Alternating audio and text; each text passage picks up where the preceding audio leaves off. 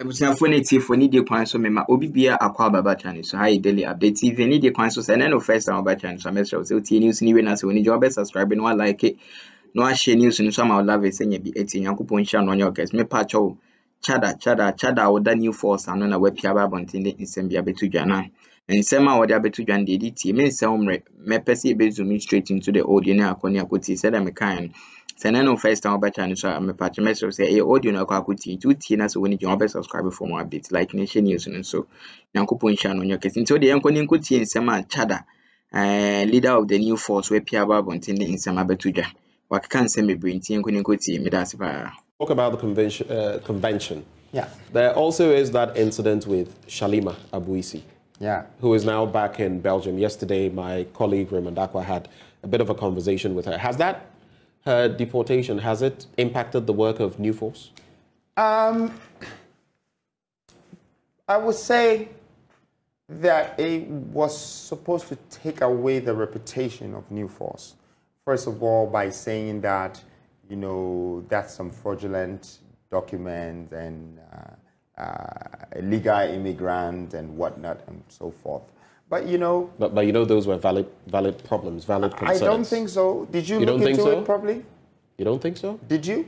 Did you see the documentation from, you know, the immigration, customs, and the rest, and what they said? Did you see the documentation, Ben? Did you hear what they said? Oh, no. I'd like to correct you. You were asking me a question that, did you see the documentation? Did you? Because, you know, we saw records of what they said. No. You cannot use words to describe things that are legal.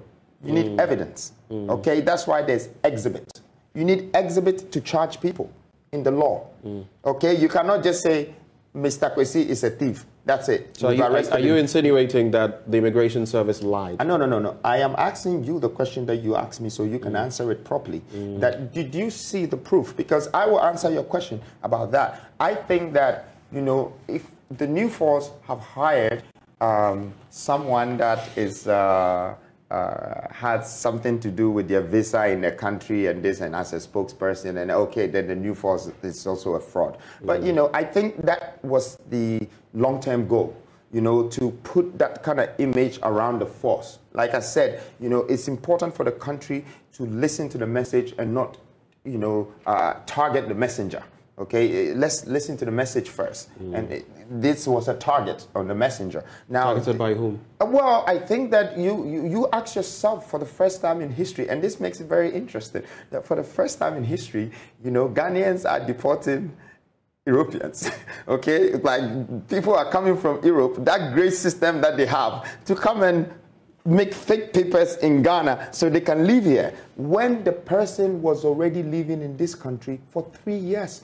We only met her 4 months before that whole conversation and that whole report, that position that we put her in. That is one. I want to explain, I want to use this very moment to explain this to Ghanaians, what happened with the Shalima's case. So first of all, the New Force started this project.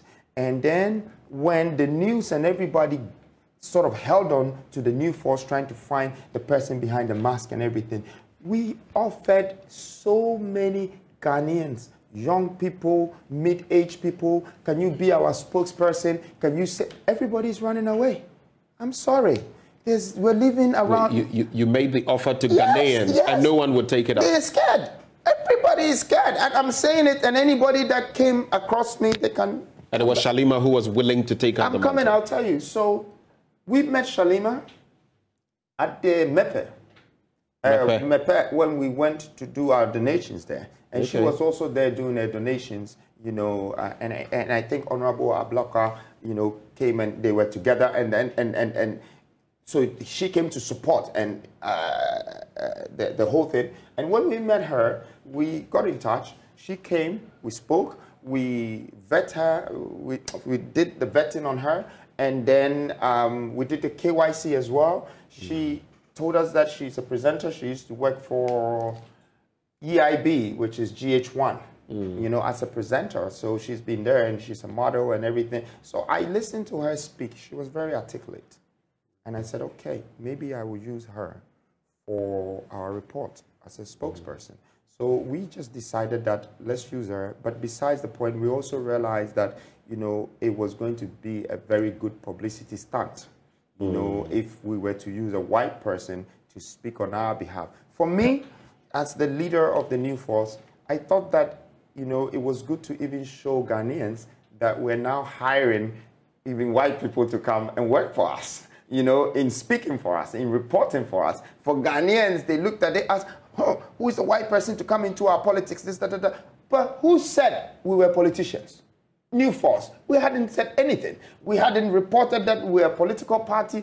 No, we were just suspected to be a political party that is yet to unveil. So we being a movement, we had any right to hire anybody to be our spokesperson or to be our reporter. But they turned it around and made it look like, oh, we're doing politics and we brought white people from outside to come and do. No, we cannot do that. I cannot disrespect the nation like that I'm going to bring a white person when our history is about colonial, you know, for them to come and form a political party. No, that's not the picture. Now, let's clear this once and for all. On the national television, she was the bold person to volunteer to be the spokesperson. And I still stand by her, you know. But talking about her being arrested, that's what we need to look into. Okay, so as we look into that, you say you vetted her. Yes, we did. You vetted her. Yeah. Did you also maybe inquire to see whether she had the right to work, to engage in the activity? She was not working. No, hold. Yeah. Whether she had the right to work or engage in the activity that you were giving her to do. She had a student visa. A student visa in her passport. That student visa was an authentic visa from the immigration. It's not a fake visa. Right. And when someone volunteers, it's not a job. He says, I want to do it for free. Okay? That's what she said. And she did it for free. And after she did it for free, the video became so impactful that even on her own page, it was the first time she had 1.2 million views in 2 days. Okay, so it was very powerful. It was circulating. The message was powerful. It was piercing. Now, when she got arrested, how did she get arrested? She just got a phone call that come to the immigration. Okay, now there was a lawyer that was, you know, helping in the vetting situation with Shalima, who was in our office. And that lawyer was the only one that, you know, showed us the visa in her passport, you know, and in 2 days, we get a call. that lawyer seems to be, you know, I don't know if it's with us or from the other side, and she goes. When she goes... You think maybe this person ratted you out? Oh, I don't think so. I think that there are people around me who are from other parties, but, you know, for me, I'm just in the middle. I'm just doing my thing. I don't have to point any fingers. Okay, let's see whatever people do will turn out to be. But what happened was when she went there and she was supposed to be interrogated, instead, they kept her. Okay, because it's not like she got arrested. She went there, so you didn't have to keep her. You understand? You could have given a bill and tell her to come and you know, and do your investigation. But she got arrested straight away. And when she got arrested, the mistake that happened was that they kept her only one night with the immigration and then took her straight to NIB. You know, that's National Investigation Bureau. So it had moved from... It carries a different weight. Yeah, it carried a different weight. And we said, wow, okay, so the most we can do is just wait for the 2 days, which is by the human right law, the most time you can hold anyone. But what happened was the 2 days came and 3 o'clock, they rushed her from the place and left the lawyer there, just her to court. So as all of this was happening, you knew? Oh, yes, we were following because now I was responsible for someone's daughter who has volunteered to do something for us. And all of a sudden, my country and the government is holding her. We saw this video of her parents and later her parents came weeping. Yes. And how did that make you feel? No, the parents were already here. No, so, there was a video prior, before they came into town, and then we saw others. Yeah, I don't know. But that was disheartening. But I would like to finish, you know, what I'm saying, that what happened really, so people can get a clearer picture, you know, as in terms of the deportation and all of this and what is brought, okay? It was disheartening, and I feel very sorry for the parents, and I've already apologized to Shalima, the parents, and, you know, yes, I still stand by her. She's a great person, the family's great people. But when they went to court, they didn't have any charge for her, but they still decided to keep her for the next 4 days to do the investigation. So that's how come they kept her for 7 days without a charge. Okay, and the 7th day is when they brought the charge to the court. But the 7th day, I had changed the lawyer to Sosu. Francis Xavier Sosu. Yes, right. and he did a great job, brought her out, and then she had a 7 day to report back to the court. That's 7 days that she was supposed to go back. Sosu demanded some things, okay? And one of the things that he demanded from the immigration was the document that was forged to get that student visa, because the student visa is authentic. It's from the country. Right. It's issued by immigration. So where is the document that you are saying that based on this document, she's a fraudulent? That document is what they couldn't produce in the next 7 days. So you realize that when they went to court, they had to drop all the cases quickly and release her. And when they released her, she was immediately arrested again, but this time by immigration, NIB, and military. And within 8 hours, they pushed her in a plane and sent her out. She had the right to pick her properties, to pick things, nothing. This was very forceful. And I think that triggered some things outside, you know, because now the country and other people and media and journalists started looking into it. So I didn't even know that the national accounts, Ghana's accounts in Belgium, had been closed. 4 of them. I am not privy to this. Oh, you can Google it. It's there now. You know, and Ghana's accounts in Belgium have been closed. Yeah, on the back of what happened to Shalima. No. It had been closed before, previously. Okay. Yeah, so they closed it, and I think due to that, there was a blacklisting by the EU, which now they're being delisted. You know, so this has happened, and now it's looking like, you know, the country was now sort of revenging with the girl. Oh, so, I now get the picture. So this is what has made it. It's going to BBC. It's going to other platforms. I'm not the one. It's not New Force. New Force genuinely just used her, and all of these things happened. It's just triggered things, and it's now making also Europe. Who is this New Force, and what's going on, and why is the government? You know, so in the end, you feel it has given you capital. It has served your purpose. It was supposed to devalue our credibility, but it's brought curiosity to our vision and our mission, which is a plus. So you don't think using her has put any dent on your image? Oh, it kind of has, because of the words that came out and what people were saying. But then if you go into it, it's not over. There is human rights, whatever things going on, and that's between Shali and, you know, the government, and, you know, that's them. But, right. You know, we've triumphantly been able to move on, and we moved from the Shali to even the next stage, which is the convention, and I'm sure you want to ask about that too. I'll get there in a minute. I just have a question about money, though, and listening to you, I see, again, you have this courage, and you speak about what you've attained as a young man. Even when you had that press conference, you spoke about how for 21 years of your life, you had invested it in giving young people a picture of what wealth looks like. We'll get into the other conversations, but how are you bankrolling all of this, whether as a movement or eventually as a political party funding? How do you have people supporting you? At the moment, I mean, these are not things that I really probably think. Because really, I mean, the billboard saga, right? People, if you picture the number of billboards and how much it costs to just erect one, people were, and some of them were unfortunately vandalized. People say, wow, how could they do all of that? How did you do it? I mean, look, the power of wisdom, it's the demonstration of wealth. You know, when you have a great mindset, you can have a little and it looks so big.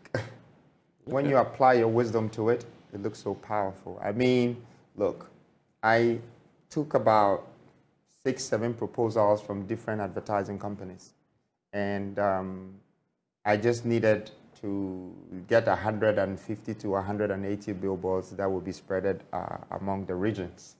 Okay, the regions were 16 regions, and I wanted to be present, and I realized that some of them would just need 4, some of them would need 5, some of them would need 20, some of them would need 10. So I put it all together, and then I asked to pay for a third of it instead. And I used that as my first teasing marketing campaign, you know, and even when I look at it, it looks so powerful. But I will give credit to the wisdom more here than the funding. Wisdom. Yeah, the wisdom behind the analogy of marketing with one marketing company and asking them to spread just 150 billboards, appropriately and proportionally, and giving full presence and all of that. I'll give you that for the marketing, tact and the application of wisdom, as you say. But even if just to look into it, 150 billboards at a cutoff rate and all of that, people will still ask, that's quite a lot. Question is, are you doing this on your own as part of that drive to, listen, I want to bring the youth to a new dawn?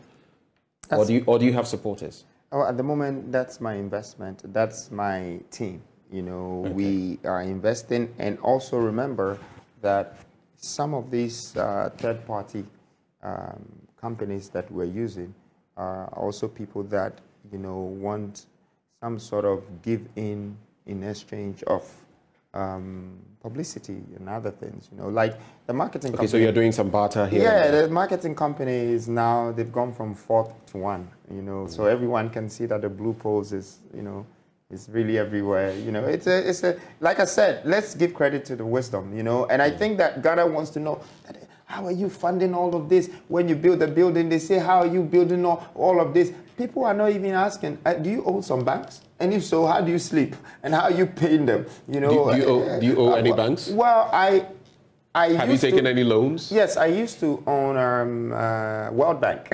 They were the first people I decided to borrow from when we were building number 1. The World Bank? Yeah, the World Bank. Oh, you mean number 1 place in also? Yeah. And okay. we wanted, we just wanted that badge, and, myself and my partner. But, we've managed to pay it off because we realized that we were becoming slaves to the loan. It's a tough thing, but, yeah. And okay, now so I'm quite debt-free. You're debt-free? Yeah. Well, unless... Nana Kwame Bediako Ndio Biaka. You want to make it like Ndio Biaka. I own the nation. I owe you to sit here and give you my time. No. Let me answer your question, okay? So you don't re-narrate it. And I want to correct you, okay? What I've invested in the nation is because of what I owe them. I feel like I'm partly responsible to the best development of this country. So if I manage to get myself out of the bank debt, and then take my little to advertise myself, to promote myself, to campaign myself, so I can become a leader that will have the chance to build platforms and create wealth and create jobs and create this. What does that tell you? I owe you. I owe my life to the nation. As if I'm some... No. At least, I won't do Obiaka. What it reminded me of was Lord Kenya's song from back then. Exactly. That's actually where I was leaning. But still, I just want to, to conclude on this point. Wisdom, yes, but wisdom is not money. The application of wisdom can do many things. I'm sure you are aware as well. No, just hold for me briefly. I'm sure when I'm done, you will get where I'm going. Per our political regulations in the Constitution, it talks about political party funding. The reason I'm asking this, I wish you could see some of the messages coming through. People are very concerned because they feel these other parties have not done certain things right. I want you to explain to Ghanaians, beyond your own pockets, there's no one behind New Force, such that these people sending messages will also know that this young man standing here, he's doing that from his position, and that is it. I think that's a fair question. Well, this is a very fair question. Yes, mostly and everything is by us, from us now. But I want the nation Mostly? Yes, mostly, okay? I want the nation to understand that I am coming to you to support me.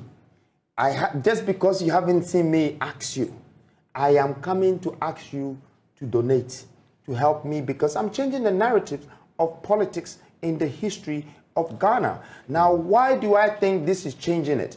If you look at the Western democratic system, okay, every politician that becomes a leader or a president, he goes to the people It doesn't matter whether he's a billionaire, he's a business person, or he's poor. He goes to the people and say, please donate, help me to campaign. And the people put $1, $5, whatever dollars they want to contribute to this person. So he has some capital to campaign, because campaign does cost money. Okay, it costs a lot. I might have to sell my building to pay for some billboards, and to pay for some buses, and to pay for people that are working, pay for media, and pay for everything. Now, I want you to understand this analysis that I'm about to give you clearly, that if this person goes to them and they give $1, $5, and $10, and then you come to Africa, or let's say that person becomes a president, the people that have given him $1 or $5 or whatever, he now owns them. He